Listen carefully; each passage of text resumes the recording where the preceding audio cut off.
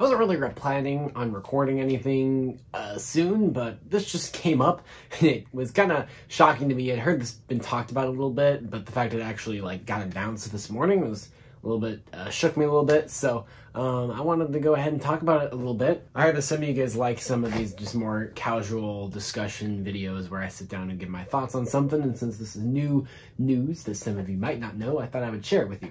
So Kentucky Kingdom was a privately owned theme park in Louisville, Kentucky, and since a lot of people on this channel are probably not big coaster and amusement park enthusiasts like I am and may not know anything about this place, you may think of Six Flags Kentucky Kingdom.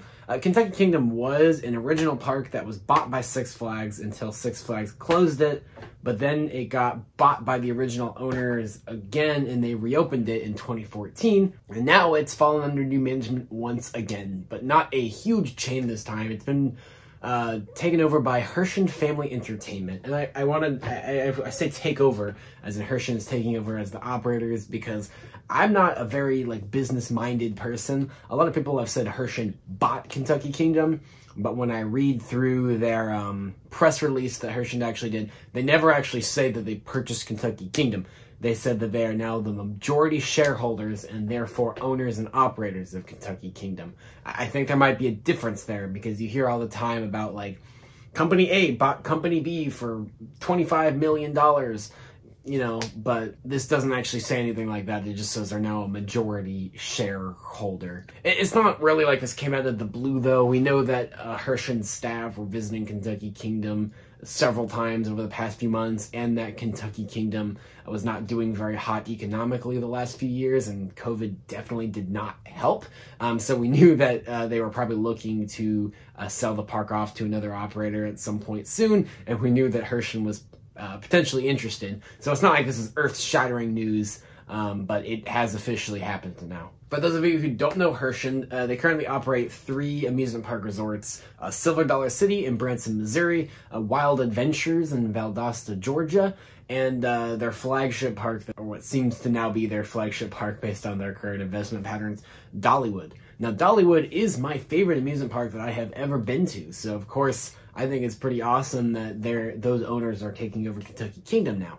I have not ever visited Kentucky Kingdom. I was planning to go last year, but those plans unfortunately got scrapped due to COVID. I just didn't really want to go anywhere while COVID was going on last year. This year I'm kind of fed up, and I think as long as they're following at least some decent safety guidelines, I'll probably visit some parks this year, and Kentucky Kingdom will definitely be on that list this year. So hopefully I'll get to see it for the first time under Herschend management. And therefore, since I haven't actually been there, I'm not going to be able to splice in any Kentucky Kingdom footage here because I don't have any. Now, I also wanted to point out that Herschend is very interested in investing in this property, not just operating it. They talked about how Kentucky has great potential in the tourism industry and how it's very close to Nashville and Indianapolis, which are 2 metro centers that don't have a local amusement park. They talk all about this in their press release about how important Kentucky Kingdom is and how much potential there is for growth in the tourism industry around the spot. So they made it very clear that they are looking to invest in this park, not just leave it be. Like some people were worried on the initial speculation that it would end up being a Wild Adventures situation, where most people don't even know that that park is owned by Herschend because Herschend invests a ton in Dollywood and Silver Dollar City, and Wild Adventures, it just kind of sits there. Now, what's interesting is that Cheetah at Wild Adventures, actually, their wooden coaster got shut down this year, and there's rumors it might get RMC'd or something like that. I mean, that'd be kind of crazy. I would love to see Herschend start investing a bit more in Wild Adventures because I've looked up a bit about it online. It seems like a park that has a lot of potential, and it's very different than Herschend's other 2 parks. Dollywood and Silver Dollar City are very similar, which is good and bad. Wild Adventures is a kind of a different style of park, so that's drawing a different market. The other interesting thing about Kentucky Kingdom is that they've stated in the press release several times that they're hoping to rework. Basically what I said is they're hoping to rework a lot of the theming in the park to make it consistent with Herschend's other parks, which is interesting. Herschend tends to go for local area theming, at least with Dollywood and Silver Dollar City. Dollywood's very Smoky Mountains culture heavy, and Silver Dollar City is very kind of also mountains cultural heavy, but another side of the mountains. different range of mountains. So it'll be interesting to see what Herschend comes up with in terms of making Kentucky Kingdom feel like a, you know, Kentucky bluegrass, you know, that kind of vibe. Right now, Kentucky Kingdom is a lot of neon colors with no theming whatsoever on the rides. To reach the point that Herschend is talking about in their press release with theming and overall atmosphere of the park would take a very long time, be very expensive, a lot of resources, and there's absolutely no way in heck that they would be done with that kind of conversion by the like May 15th or whatever day it is that Kentucky Kingdom's opening for the season. So I'm thinking that Kentucky Kingdom probably remains the same this season, and Herschend will start gradually phasing in the new atmospheric kind of stuff over time. Overall, I'm really excited though, because what makes Dollywood my favorite park is the atmosphere, and Silver Dollar City looks just as impressive. Herschend just does such a great job with building culture and atmosphere in their parks, and I have no doubt that they'll do a great job with Kentucky Kingdom in the long run. It'll just probably take several years for us to get to the point that Kentucky Kingdom is to Kentucky culture what Dollywood and Silver Dollar City are to Tennessee and Missouri culture, respectively. I'm also interested to see what they'll do in terms of new rides and stuff. I know Kentucky Kingdom is very constrained for space, and they already have some pretty impressive and world-renowned rides in Storm Chaser and Lightning Run, and a good family coaster recently in Kentucky Flyer. So I'm thinking they'll probably take a break on the rides for a while and focus on food and shows, two other things that Herschend is pretty well known for. They'll probably want to get Kentucky Kingdom up to speed on those two things first, since they already have a decent ride collection. Is at least my prediction. We never really know. The amusement industry is one of those things where anything could happen. There are also talks in the press release about making Kentucky Kingdom into an international destination, which is a similar project to what they started with Dollywood maybe 5 or 10 years ago. In fact, I think they used pretty much the same wording as they did when they started that project with Dollywood. And what happened with Dollywood is that I think will happen with Kentucky Kingdom, if they're really pursuing this international destination like they are, is that Kentucky Kingdom is probably going to get a hotel at some point. I'm thinking that comes quite a few years down the line, once they've done a lot with shows and food and the stuff that Kentucky Kingdom really needs some help on.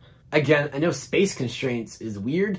They may have to buy some property down the street or something, because I don't know how they would have one directly adjacent to the park, but Dollywood's hotel is not directly adjacent to the park. It's a bit down the road. You have to take a bus, which I always thought was weird, since Dollywood has a lot of empty land right around the park. It would have been very easy for them to have an on-site resort. They just chose not to for whatever reason. It's still technically on site. It's just a little down the street on site. It's more Disney style on site than Cedar Point style, like right there in the park on site. That's all. Again, I've never actually been to Kentucky Kingdom. I just know what I know from online research, so I can't really speak to much else of what I think will be improved at the park and what I'm excited about, or really any of my opinions for that matter. I am slightly disappointed because I do think there is a place in the world for the kind of colorful, wild, wacky, no consistent theming, classic amusement park style thing that Kentucky Kingdom's got going on. And usually when you see that type of thing, it comes with very old, rundown, not kept up very well. Kentucky Kingdom's one of the only places I can think of that kind of has that colorful, wild, classic amusement park aesthetic, while still being very modern and well upkept from what I can see online, and clean and such. So it'll kind of stink to lose that. But again, I don't think we'll lose that for another few years. I think if we go this year and probably next year, it's going to pretty much look the same. It'll be a few years before things start changing, and I'm very excited for the potential of where they could go with Kentucky culture, integrating that into the park. Oh, and the food. Half the time I'm at an amusement park, I literally cannot figure out where to eat.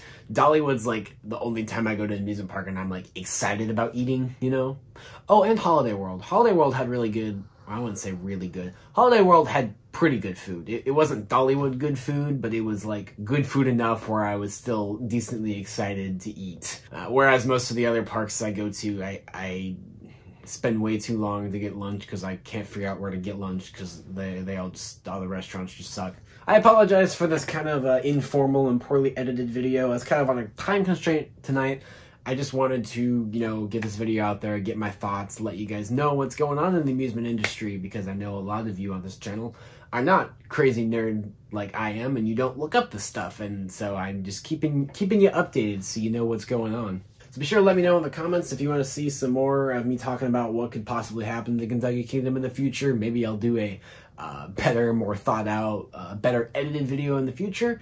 And again, you guys, at least some of you guys seem to be liking these more informal sit-down chit-chat videos, so I'll keep doing them because they're pretty easy for me to make, and we can have some more consistent content more of the time. Other than that, I'll see you guys on the next one.